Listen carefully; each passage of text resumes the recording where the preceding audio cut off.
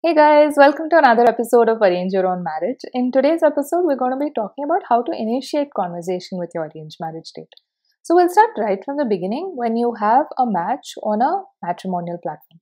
So, when you have received an interest from someone, they might have indicated, let's say their contact information, either an email address or a phone number saying that, please feel free to get in touch on this number.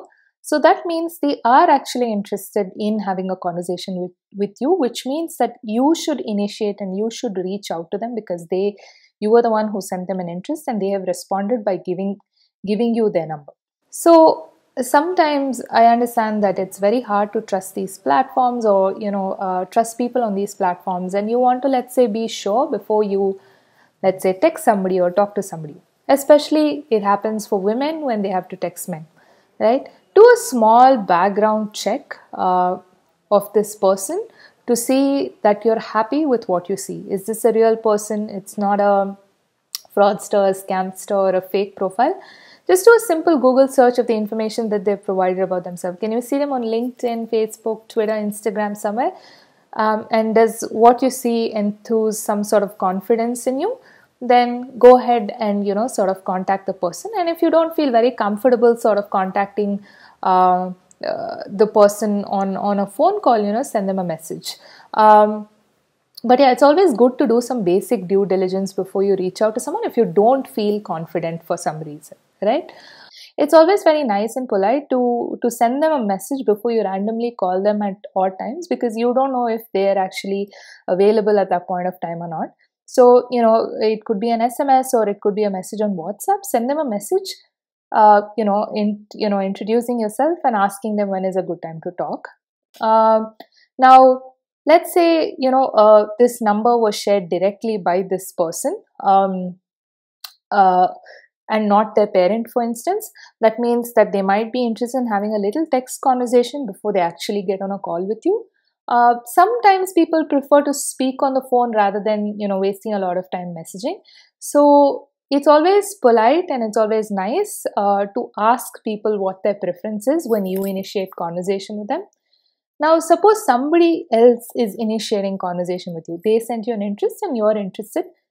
It's nice if you're interested to leave your number with them so that they can contact you, and to also specify very clearly what is the mode of communication you prefer. Do you prefer an email? Do you prefer a message? Do you prefer a call? And, if you're saying, call, make sure you indicate what is a good time to talk or something like that. Try and be flexible in the beginning.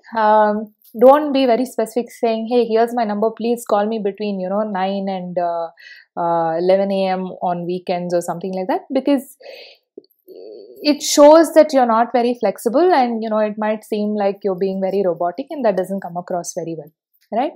Now, once you've initiated conversations, once you've exchanged a few texts, depending on where that person is, if there's a time difference, if that person lives across the world or something, it's always great to try and set up time to speak over a weekend or something, so that both of you get some time to talk to each other, because you might not be able to text each other or talk to each other on an everyday basis because of the time difference. Now, if they're in the same city as you, then look to progressing to a meet pretty quickly, because nobody likes to sort of text endlessly unless they're not very serious about this process. Now, I understand with the lockdown, COVID and all of that, it's very difficult to meet. So why don't you actually set up time to get on a video call with this person? And if they're comfortable meeting you in a sort of public place, and you're at a safe distance from each other, and you don't mind, let's say, taking a walk somewhere, it's okay to meet. But having said that, you have to take utmost care today to not put your life or someone else's life in jeopardy. So if it's video calls it is. But remember that nobody who is serious about getting married likes to text or chat endlessly on the phone without meeting.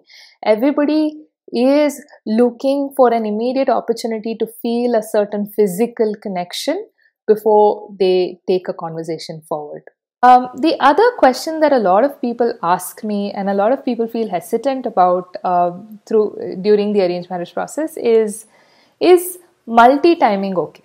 Let me say that everybody in this process is actually speaking to multiple people because they're trying to evaluate who makes for a good partner.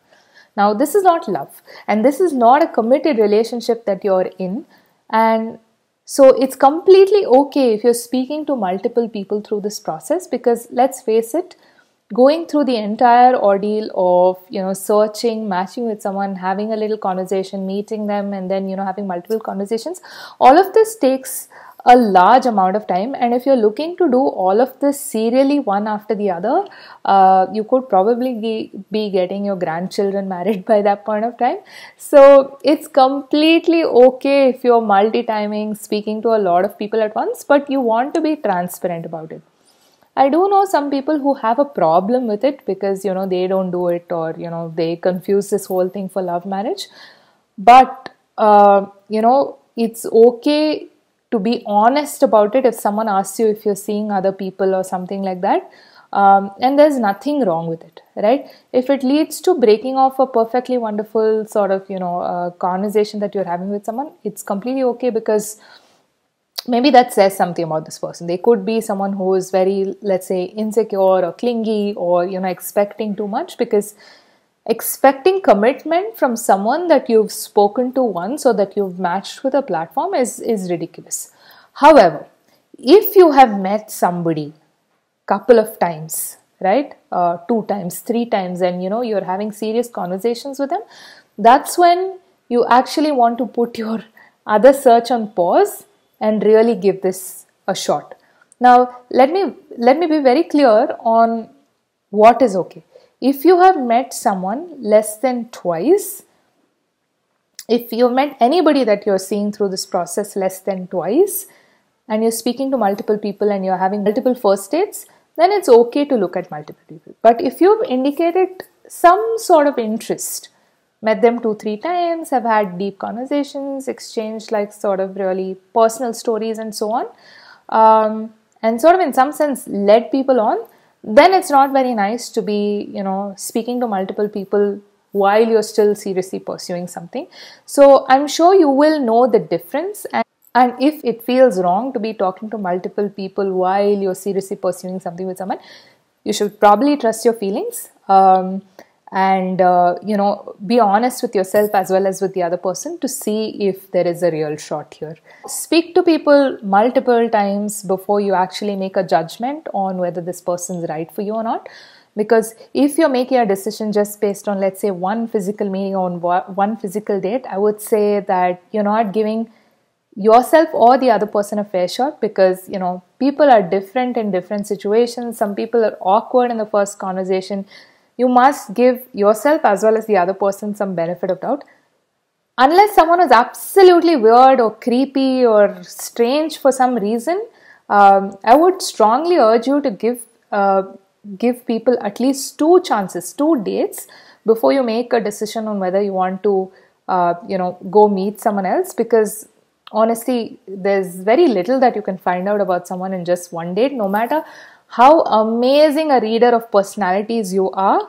I would say don't be that impulsive when it comes to deciding who you want to spend the rest of your life with, because there are just way too many things you have to consider, and unless you are clear about what you really want and what can result in a nurturing, positive, and a fruitful relationship for you, you're not going to be able to evaluate someone in just one go. So I hope you will give everybody that you meet a fair shot before you decide it's an aye or nay. So good luck and happy spouse hunting as always.